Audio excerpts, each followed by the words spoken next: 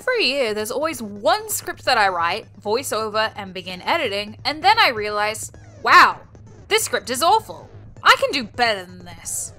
Last year, or I guess 2019, it was the video that put me on the map. The video where I criticized Yandere Simulator, and accidentally set off a flood of crit videos for a game that really isn't anything special beyond how creepily pedophilic and weebish the game is thanks to its pedo-weeb developer. This year, it's going to be tied to another two-parter video, but this is a planned two-parter, and it's going to be something that I adore, Danganronpa. A series that's received notoriety in recent years and is the cornerstone of my channel, which you wonderful regular viewers already know. It has compelling mysteries, thought-provoking themes, and absolutely amazing characters. Even its worst minor characters have a bit of meat to their bones, even when they don't get very much screen time, and many who don't see much screen time are still very fleshed out. Most characters feel like real people you'd encounter in the real world. However, in a pantheon of outstanding characterization, there's one character that sticks out, for all the wrong reasons. Somewhere along Kokichi Ouma's conception, something fucked up, or perhaps everything fucked up, and we're left with a character frantically copying from characters before him. Not only that, but he fails to copy over what made these characters compelling. And somehow this character is heralded as the best written character in the entire series? Are you kidding me? Are you kidding me? Are you out of your mind? Before I get Kokichi fans swarming my mentions insisting I've got to be completely brainless for not believing he's God walking the earth once more, I graduated university in June 2020 with a Bachelor of Creative Industries. My two majors? Video games design and creative writing. I also completed all of the classes in the interactive narrative minor as my electives. I'm not going to claim that I'm the greatest writer of all time because of these qualifications, but I do know more than a fan still in high school or studying something else, and I've studied this topic quite extensively. It was through these classes that I came to realize I failed a lot with my characterization in my fangan Danganronpa S. However, one can learn more from failure than from success. So long as that failure is actually acknowledged as failure. Kokichi Ouma is acknowledged as a god among Danganronpa, but he's not a god. He's not great. He's not even a passable character. Kokichi Ouma is terrible. I'm convinced people are taking the piss when they say he's the best character in the series. I think fans mistake me, however, hating his actions in-game. That's not it. My issue is how they're written. If Kokichi were written well, I think I'd at least tolerate him, if not actually enjoy him. But a video where I only complain about Kokichi for 30 minutes? That's gonna tire me out very fast, and it's a far cry from my old ideology of video creation, which is to shine lights on underrated or forgotten things. Chapter 3 of V3, Akane Owari, Sayaka Mizuno, Kirumi Tojo, all are things that fit this ideology of mine. There's a character that I believe not only could have easily fulfilled Kokichi's role of the rival or antagonist character in Danganronpa V3, but should have, that fits within this video-making philosophy of mine. That character is Angie Yonaga. Angie Yonaga was a solid character. Despite all of the anti-Polynesian writing with her character, her island and its traditions, Angie had a lot more intrigue with her character. There's actually a character to dig into. Plus, she'd be a really unique take on the rival archetype and the logical step up from Nagito Kamida. He's a fanatic for hope. She's a literal fanatic for God. I'll try not to discuss what we could have had because we didn't get it, regrettably, but I will talk about what we did get and why she should have been Kamida's successor. And finally, before we begin, I don't want to attack or hurt people who like Kokichi. There's no hard feelings if you like Kokichi, but I do think you're misguided if you think he's well written. I hate him though, so if you feel like this might be a hurtful video to go through, I recommend clicking off and finding something else to watch. I know he's a comfort character for a lot of you, but he enrages me. A lot of this is indeed my view of the situation. I just also have a $100 microphone, video editing software, wide audience, aforementioned university degree, and a corrupted black hole that absorbs all genders that get too close to its gaping maw to amplify my views like a pissed off orangutan to the internet. What makes a good character can be quite subjective. While researching how best to approach this, I found a bunch of web articles that said, good characters need to be dependable, they need to be loyal, and I wondered if I was asking the wrong question. But no, it was the internet that was wrong. It thought when I asked, what makes a good character, I was asking, what makes a character a good person? And I think a lot of Kokichi fans make the same mistake when I say that he's a terrible character. Then I finally came across this article, and I found what I was searching for. It's from 7 years ago, but it's still quite relevant. I'll simplify it as best I can so that we're not here for 6 hours, and create a set of 5 rules. Good characters need persona, agency, motive, wants and fears, and conflicts and connections. This is a good rule of 5 to start with, and at least build a solid foundation. So let's grab Kokichi and see what he has. Number 1, persona. Kokichi does indeed have a persona. He's a conflict starter, he's intelligent and analytical, he behaves completely unhinged towards the others, and enjoys making the mysteries harder for his classmates. Wait a second. Oh boy! Kokichi Ouma! It's like Nagito Kamida, but plus another one! Now, I know that people argue that you shouldn't compare them because they're not the same. The issue is, yeah, they kind of are. They fulfill the exact same role as each other, not just as the rival to Hajime or Shuichi, who despite doing the same things in their games do feel like 2 distinct characters, but in being the quote-unquote crazy character who makes life harder for everybody else by being a problem, and treating the protagonist like shit during the main story, only to turn around and say, "I love you" in the end of their free time events. Shitshow! But not only is Kokichi a clone of Nagito, he's an inferior clone with none of what made Nagito interesting. For one, in terms of design, Nagito has pops of color that make him quite interesting to look at, with contrasting colors. He's decked out in green, associated with luck thanks to the 4-leaf clover. Kokichi is black, white, purple, white. Not only that, but say what you will about Nagito being a bad portrayal of a mentally ill character, but if you're taking the mentally ill angle with Kokichi, they literally put him in a straitjacket. Nagito at the very least avoided that. Nagito's actions in the narrative were never excused and glossed over, nor were they made out to be purely evil. His actions were laid bare for the player to decide whether they were good, evil, or even somewhere in between, which is where I think he lies. His unhinged behavior came from the fact that his brain was literally deteriorating. He had both stage 3 malignant lymphoma and frontotemporal lobe dementia, and he needed literally anything to believe him to give him even the slightest will to exist. His writing portrayed him as intelligent, analytical, and someone you can struggle to empathize with and will never be able to fully do so. And yet, you can still come to understand why he thinks the way he does. His ideology makes sense, bearing in mind what in life he's had to deal with. Kokichi so clearly copies the Nagito formula established before, without copying over any of what made him a compelling or interesting character.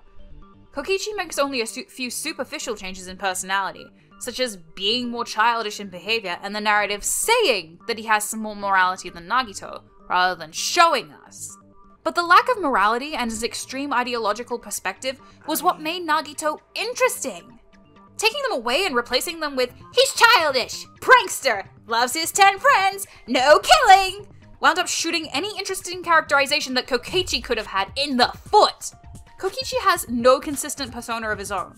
He steals most of his personality from Nagito, and the changes added are completely superficial. If this helps you understand, here's a metaphor. Nagito is Shrek. Kokichi is Sharktail. Number 2, agency. Kokichi has a plethora of agency. You see, whenever he wants something done, he makes someone else do it. Usually Gonto, Shuichi, sometimes Miyu. And when he can't do that anymore, he dies! Jokes aside, while Kokichi gets a bit of agency, managing to stumble onto important plot points by luck, further illustrating that they should have just made him the super high school level luck rather than all this supreme leader little bastard nonsense, for the role he's meant to play, his agency is all over the place. As the plot goes on, his actions feel like the story is bending to suit his will to an insulting degree. I can suspend my disbelief pretty far. A book that plays God, a VR game that can kill you, a teenage girl being the de facto prime minister, that's all stuff that I can generally believe can indeed happen. But a lot of the stuff that Kokichi does, especially in later chapters, that's where the bullshit he was getting away with was starting to get so unrealistic it was bringing me out of the story. In Chapter 4, he managed to manipulate Gonta, who by this point even he knew Kokichi wasn't to be trusted, and butchered his characterization in order to get him to kill somebody so that Kokichi could survive. They made Gonta act out of character to serve Kokichi, and it's obvious that they couldn't think of another way to get him out of being murdered by Miyu, which would have been a more interesting Chapter 4, don't at me. And in Chapter 5, Kokichi is not only holding Kaito hostage, but he is holding the plot hostage. And after that mess of a trial, Kokichi's role isn't really brought up that much in the final trial, nor anything he actually did. Everything that happens in the trial is Shuichi's deductions, Rantaro's information, and Tsurugi's crime actually catching up to her. Kokichi's agency doesn't serve the story serves him. He controls the plot even when he really shouldn't be. In chapters 4 and 5, the universe begins to contort and serve him in ways it just didn't before. Nothing at all suggests he should be smart enough to solve these mysteries.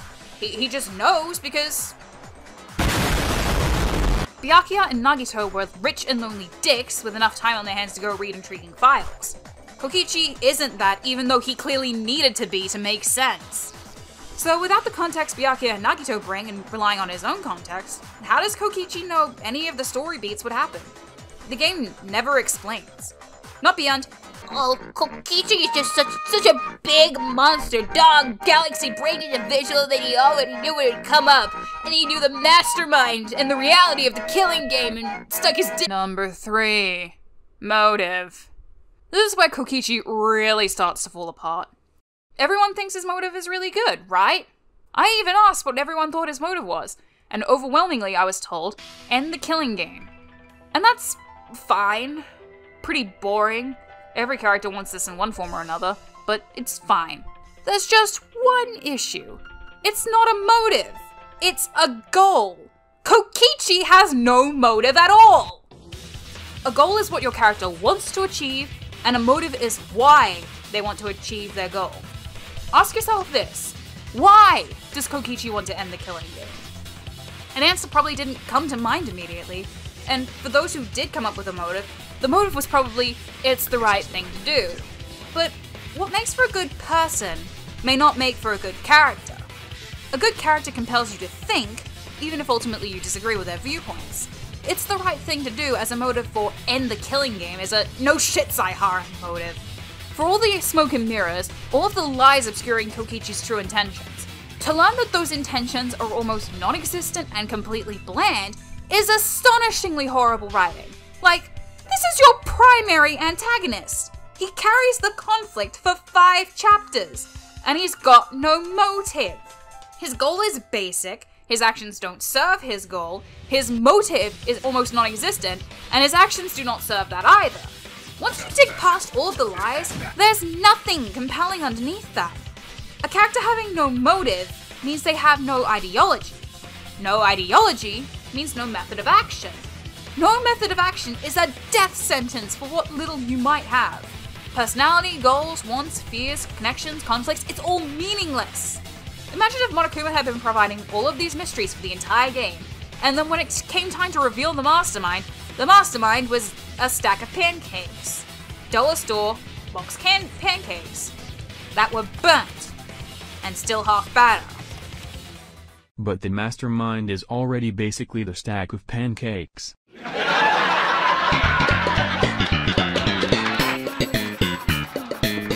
Number 4. Wants and fears. Here's another segment where Kokichi falls apart, but not quite so badly. Kokichi's wants are basic and existent. He wants to end the killing game.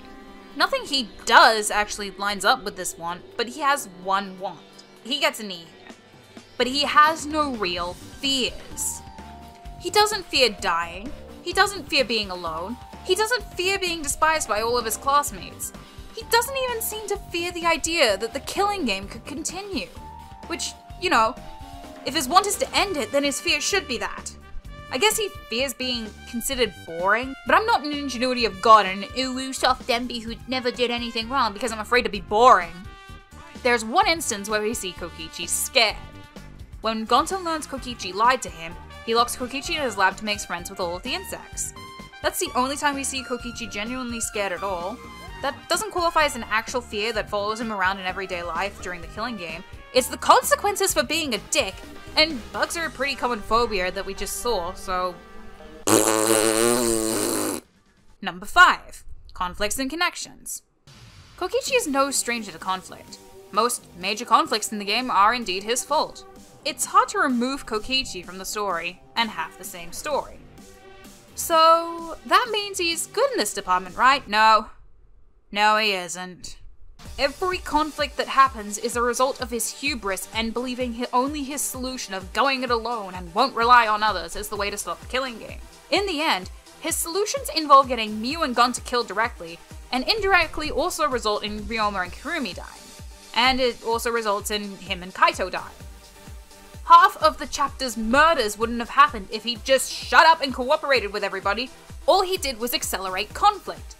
This would be excellent if Kokichi's character supported this and wasn't at complete odds with itself. You might be thinking, didn't you say that Kokichi frequently relied on others to do his dirty work? That's the opposite of going it alone. To that I say, Correct! what little substance does exist for Kokichi contradicts itself. He goes it alone and never relies on others, but relies on Gonta and Shuichi to do anything for most of his screen time. He wants to end the killing game and will never kill, but uses loopholes to kill once Miu and Gonta outlive their usefulness for them. He's an intelligent, ever-evolving master of the game who wants to save everybody, until he fails to change tactics when one is clearly not working and continuously puts everyone not only at odds against him, but at each other, lowering their odds of survival. Kokichi is until he isn't. Kokichi Ouma is in constant contradiction with himself. In having no ideology, no method of action, no motive, a flimsy goal, a stolen persona, unclear wants and fears, ever-changing relationships that are forgotten when the narrative needs them to be, and overall being a complete unstable mess, they fail to include the one thing that every other character has. Yes, even Hifumi. Yes, even Teru Teru. Yes, even Haiji Towa. Humanity. Kokichi Ouma has no humanity as a character, despite the fact the game obviously wants you to view him as such. He lacks the core elements of a human being, but not in a well-written way like Junko, Nagito, or Peko, where they're replaced with a compelling, relevant, and ultimately still anthropomorphic theme. Junko's flesh is indeed human. Her emotions and desires, whilst completely unconventional, showcase that she is, fundamentally, human. Nagito's flesh is indeed human. His ideology about hope and the joy that he can experience and dispense with its power, while completely unconventional, showcase that he is, fundamentally, human. Peko's flesh is indeed human. She does not see herself as such due to her upbringing, but the care she takes in those around her is still, fundamentally, human. Kokichi completely lacks a humanizing element. He is just an anthropomorph of Shuichi's opposing theme. He's a cartoon villain, a generic YA dystopian villain, vague and mysterious to avoid actually having to flesh out his character. He isn't human, which is, I'm sure we can all agree, where Danganronpa characters are at their best. Where even past all of the theatrics, the smoke and mirrors, there's a human underneath it. But not with Kokichi. And if you're going to argue, well, Kokichi is a liar, so of course we never know his true ideology and desires. My dear, did you forget somebody? Or are you just pretending that you forgot? But more on her in part 2 of this video. For the time being, let's switch gears to talking about something positive, especially since I've been talking shit for 20 minutes and I'm pretty worn out. So, let's move on to an actually good character and some questions regarding her. Why should Angie have been the rival instead? Are there writing elements where Angie is actually worse than Kokichi? Other than the handling of a minority group? Well, let's take a look. Number 1. Persona. Easy way to start us off. What's Angie's persona? Angie is an overenthusiastic optimist, an eternally happy soul who abandoned her abilities to feel almost any negative emotions in service of her religious zeal to God. She's dedicated in her devotion to him, and whatever he decides is best for her and the people around her. She's a charismatic, extroverted, and very friendly character, but she isn't without flaws. She's characterized as a selfish manipulator of her situation when push comes to shove, but while she will put herself first, she does what she does in order to benefit her group once her own needs and wants are met. Angie is also determined to achieve what she wants at the time, but despite her interest in violence, never partakes in it herself. Angie's persona isn't completely good, or completely evil. It manages to actually straddle the line and genuinely make her a morally grey character. More importantly, her persona is indeed her own. You'd be hard-pressed to find another character in the series like her in enough ways to argue that she copy-pasted their characterization and only tweaked it a little. She is someone totally unique from anyone else in Danganronpa with her own voice and ideology. Angie is her own person, not only contributing to the sub-theme of logic versus emotion, but providing a very underutilized reversal of a tired and cliche trope. The religious zealot, Angie, is the logical individual, and the atheist, Tengo, is fueled by her emotions. So yeah, Angie is honestly great with her persona, whether you love it or hate it. And even though I'm an atheist, I absolutely adore her. Number 2, agency. Ha! No way will they be able to argue now. They already criticized that Kokichi just talks and said there's no agency in that, and all Angie ever does is talk. Oh, ho, ho, ho, ho. Angie's speech serves her ideology. She isn't just saying, lol, gone to go kidnap everyone, and then he just does that. She manages to dig down into what everyone desires and considers safe, very quickly and startlingly easily. She managed to break through to Himiko when nobody else could, and manages to manipulate her to her side in a believable way. She starts by reaffirming that she understands the horrible situation and their worst fears, and then tells them that they aren't alone in their plight and offers them God as a figurehead to believe in as a way of proving that they'll never go through anything alone, much like real-world religious figures trying to convert others. She uses her words expertly to build the trust between her and her classmates and keep it. While the class does distrust her a bit, it isn't due to the fact that she repeatedly acts like a total asshole to everybody around her. It's due to the fact that she's startlingly good at manipulation and changing a character's views within a short period of time. She recognizes that being openly awful to everybody would only hurt her plans, and they've also done her no wrong to justify acting badly. It's better to resolve her conflicts with diplomacy since she's looking to convert others. Had Kyo not slammed a sword into the back of her neck, she'd have likely managed a student council majority by chapter 4 and actually succeeded in stopping the killing game. Speaking of Kyo slamming a sword into the back of Angie's neck, oh look! Angie did physical things that drove the plot, and more than just riding on a rock in the garden! Agreeing to help take down Monokuma in chapter 1? Oh, look at that. Yes.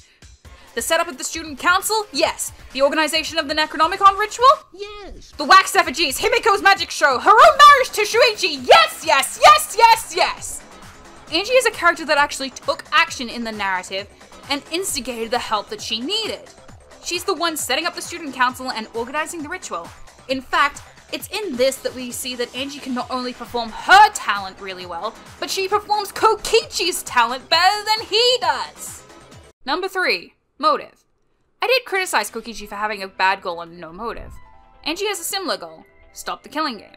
Where the two differ is that stop the killing game as a goal feels like a natural part of Angie's ideology and is aided by her actions, which all serve this purpose.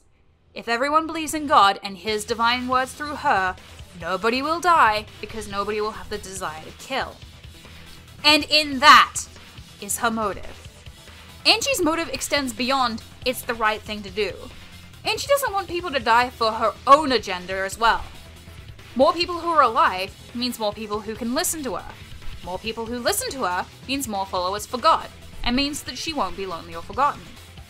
People will listen to her and she'll have power over them through being God's prophet.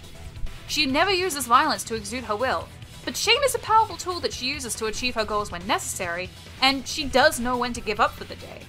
She has multiple intersecting motives. I must stop the killing game because God deems it a horrible event, and God wishes that everyone was happy with him and me as his prophet. Angie's religious fanaticism gives her an edge over Kokichi because it gives her a pre-built motive and ideology to work from. It's compelling in that it's neither good nor evil. It's morally grey and up to the audience to decide if she is indeed on the right path of thinking, if her goal is noble but her methods are horrible, if her methods are good but serve a terrible goal, or if she truly is just selfish. Her character prompts thought.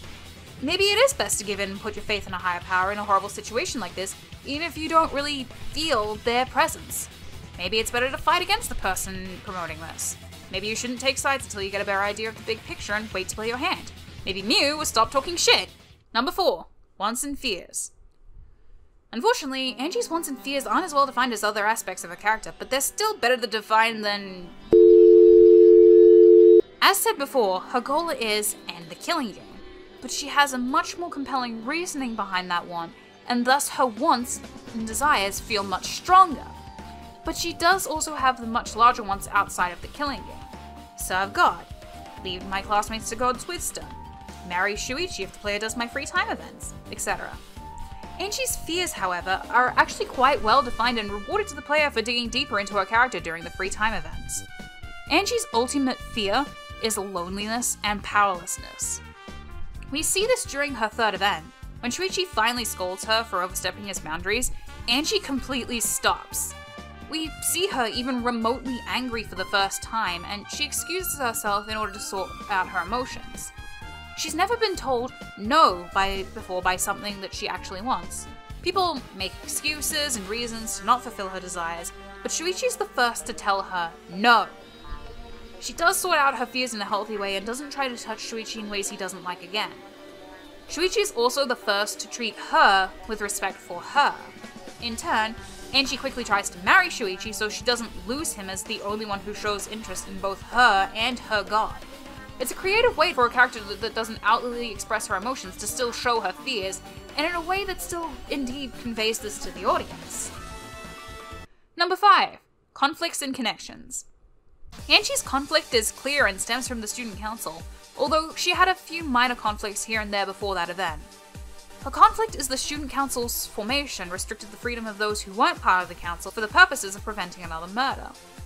The conflict presents the connections that Angie has, with Gonta joining up out of a genuine wish to protect all of his friends, and finding Angie's council the best way to achieve that, Himiko joining up because she wanted an extra layer of security and believes that Angie will give it to her, Tenko joining up to keep an eye on Himiko without Angie thinking something was suspicious, and Samuki and Kibo joining in order to round out the council's numbers and make this part of the show more interesting. Angie's connections make sense, and if she needs someone to specifically to accomplish a goal, she will usually talk to them about it first and actually present herself as someone friendly, approachable, and able to take responsibility for both herself and them. You know, the person I can buy people doing stuff for. This all connects back to her ability to lead the group. She has the markings of a protagonist. She's logical, charismatic, and fully capable of leading the group, all qualities previous protagonists have utilized as part of their characters. And those same qualities make wonderful foils to Shuichi and also make her an excellent rival. For while Shuichi is indeed a logical thinker, he is held back by his emotions. While Shuichi is charismatic, he is held back by his anxiety. Angie is not held back by those things. The things holding her back are her lack of negative emotions and her over-enthusiasm. Angie presents an interesting dilemma too. You cannot prove that God does not exist, but it's also hard to prove that he does too. It's a truth that Shuichi will never be able to prove, and a lie that Shuichi will never be able to disprove. This adds a layer of depth to the themes of lies versus truth, reality versus fiction, theism versus atheism. Angie is proven to be fully willing to suspect a friend of murder when everyone else's lives are on the line. She didn't even hesitate when there was a possibility that Himiko could be the culprit. Shuichi hesitated severely to pin Kaide as the culprit. She had to do most of that for him. You see how there's so much more contrast between the doom and gloom protagonist Shuichi and the happy-go-lucky Angie that was rich to be explored as a rivalry. How Yonaga could have easily, in a better universe, been Togami and Kamaya's successor. This would not be possible if her ideology were non-existent or inconsistent. It works because Angie remains consistent, because she has a core ideology that she believes in, because she has her own unique persona, because her conflicts and relationships, her wants and fears, and her motive make sense.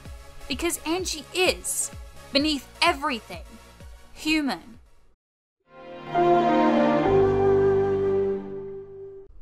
As a character, Kokichi completely fails to be a human being. His actions do not serve his greater goals and don't have any motives, and they exist purely to be contrarian to the rest of the group. Initially, I thought this was just a spot of bad writing, but it feels intentionally bad. I think I get what fans of Kokichi were saying now about not getting his character, but I don't think that I got the point that they wanted me to get.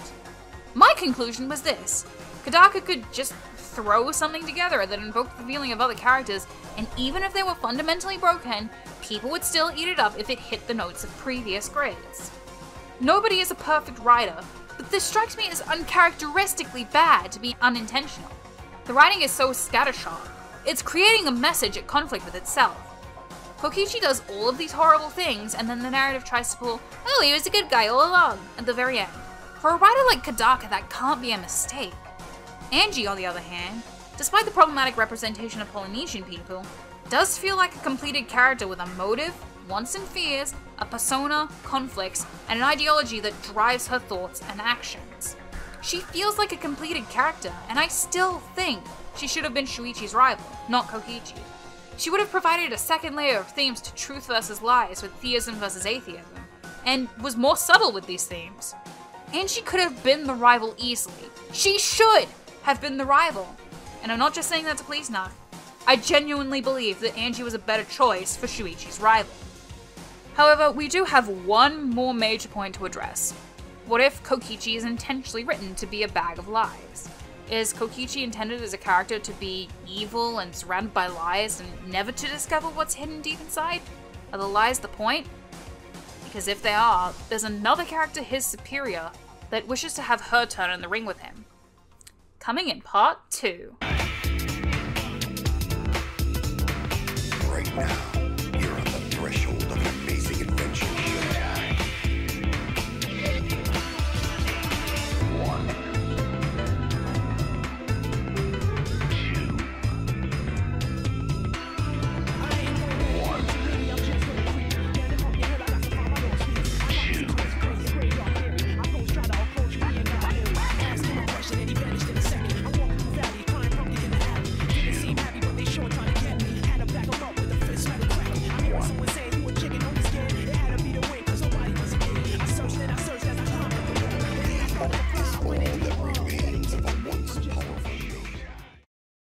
And Samuki and Kibo joining in order to round out the council's numbers and make up